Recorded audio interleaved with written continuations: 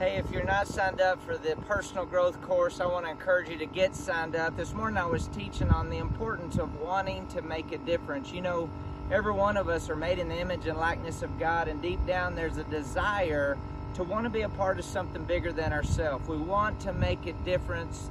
So today I want to encourage you to keep dreaming big, keep believing big, but start small. A lot of times people want to wait until I get enough money, until I get this degree, until I get to this certain age to make a change. But right where you are is the best place to start. Remember, start with what you have right where you are. Today, I want to encourage you to take a step. Today, I want to encourage you to believe in yourself, to believe in your mission, to believe in God, to believe that you have what it takes, and just take a step. Believe big, start small. Keep growing, keep going. We'll talk to you soon.